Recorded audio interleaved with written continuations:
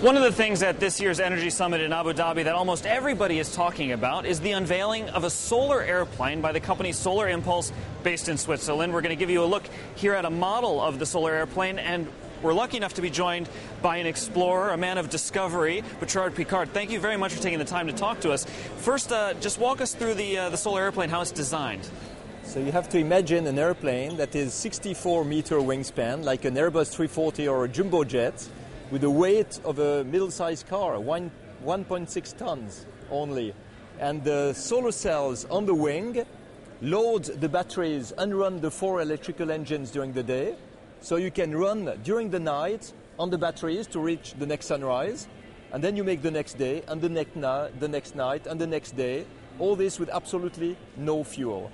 Now, this airplane has been tested and has been flown by a test pilot already. Is that correct? Absolutely. We made the first test flight last December.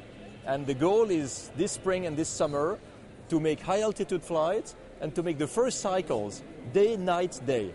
And when this works, then we plan to cross the Atlantic and we plan to fly around the world in 2 or 3 years' time. And you'll be flying this spring, I understand.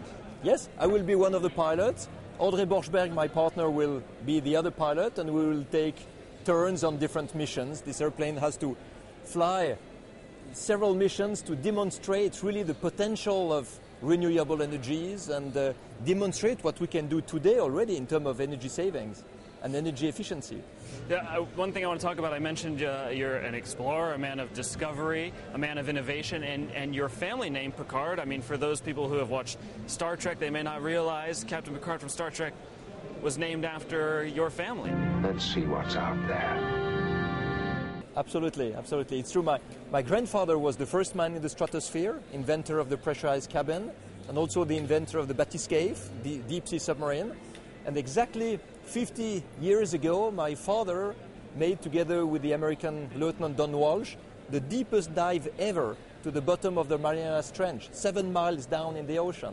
And the anniversary is coming right up, I understand. Exactly, on the 23rd of January. Well, listen, thank you very much for your time, and I greatly appreciate you walking us through this. It's a pleasure. Thank you, sir. All the best. Thank you for your interest. And